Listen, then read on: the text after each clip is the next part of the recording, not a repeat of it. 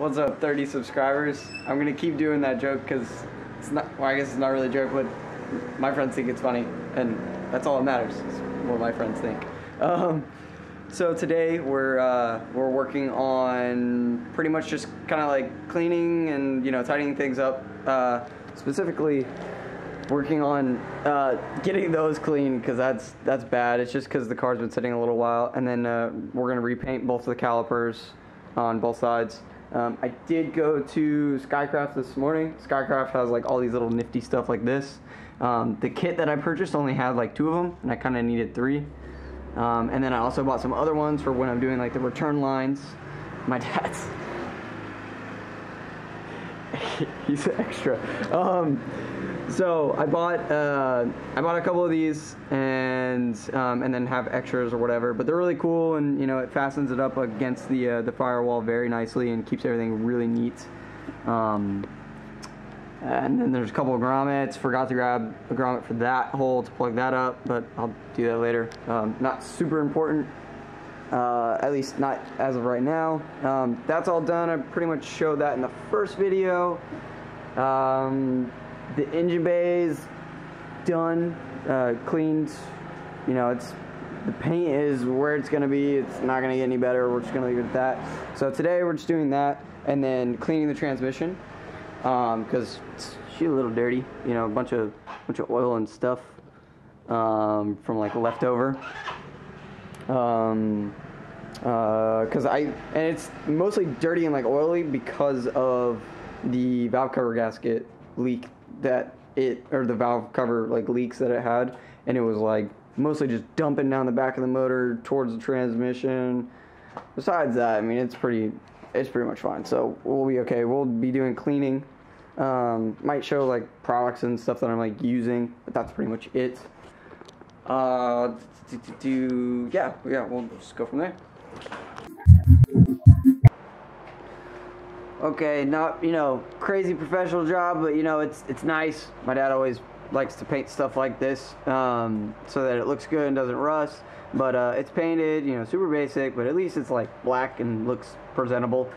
And then I'm gonna throw the skinnies on in a second. It's VHT caliper paint. It's really good. This thing is pretty like industrial and stuff, so it'll last pretty long time. I mean, this is kind of like what we throw on a lot of stuff. Where we get this like Ace and stuff. Okay, Jegs or Summit has it. Local speed shops. Maybe like your local speed shops or whatever. If I can get it to focus a little. It's not focusing.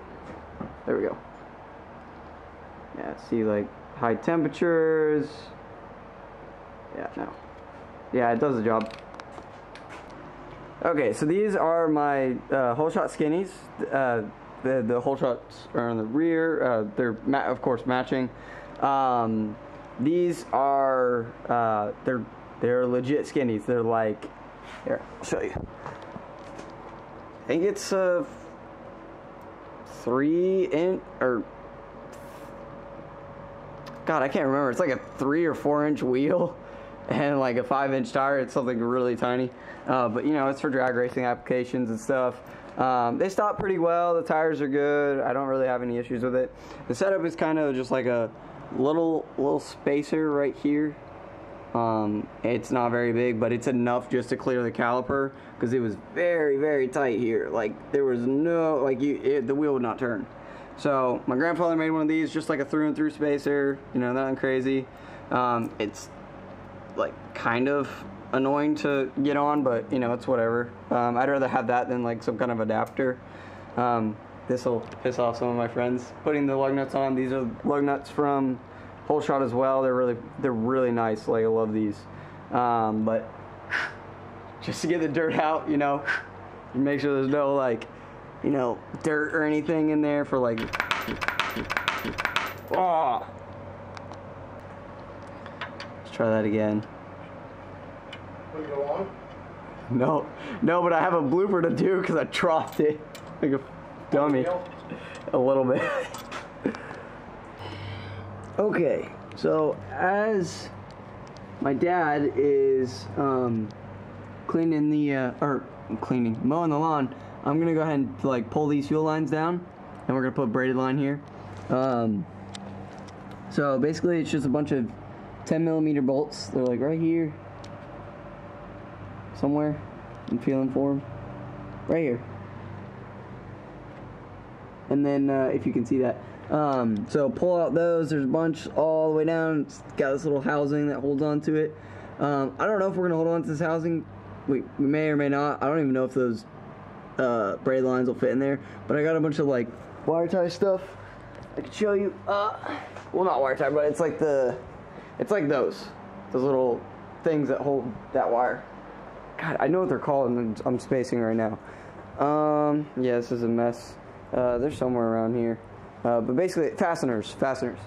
So basically, they're just like these, just a lot bigger, and then they're gonna hold these two braided line for the fuel lines, for like the return and everything. It'll be both of them, and then we'll link them together like this. It'll look super nice and uniform, and then I'll show you when I'm done. Okay, so drop the fuel tank. It was pretty easy. I skipped a bunch of steps of me like working on it. That's all the fuel lines and stuff are kind of just on the ground.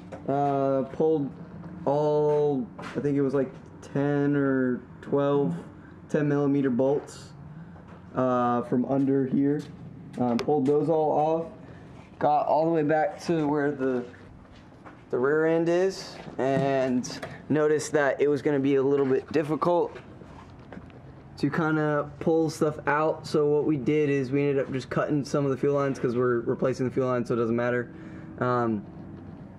These two have little pins that go in them. Just pulled those out, loosened up the bolts over here, if you can see right there.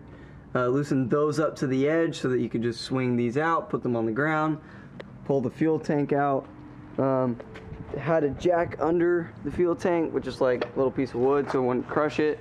Pulled it out, and then once it got low enough, then we just kind of like put it on the ground, drug it out. It's not gonna, I mean, it's gonna scratch it up a little bit. It's not a big deal. It's just a fuel tank. Now I'm gonna clean it up and then drain the fuel out so it'll be lighter to put back up in it. Okay, so that's pretty much the end of the video.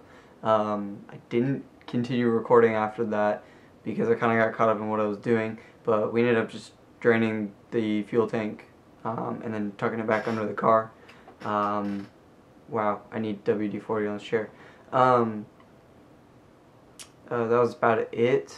I ended up doing some more stuff, but not related to the Supra. I ended up doing on the truck, which is another video, which will be coming up shortly.